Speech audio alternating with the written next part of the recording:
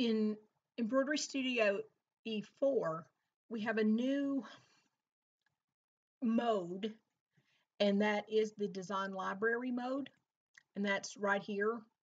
The Corel Draws here, and then you can the design library. If you click on that, the screen will change. Okay, now you can see all your designs. Now this is where you navigate.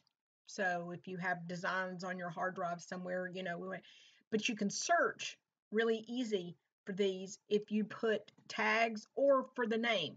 So let's just check out birthday. So I'm going to type in birthday and then hit enter. And anything that has birthday, like these, see the yellow has it in the name. Now these, the tags, which you can put in when you save the design, you'll notice you can see what the tag is. That's why it finds, and it's super fast. So just to clear the search, you just click the X and you'll go back to the regular ones. If you need to open a design, you can actually just double click on it and it opens it in your Embroidery Studio. So you go out of the design library into Embroidery Studio. And you will notice now that we have the individual files up here, so you can easily switch from each one like that. Let's close it and let's go back to the design library. You'll notice you have the design properties here. You can actually see all of the properties about the design with a true view, a thumbnail. You can actually see the design here, the information.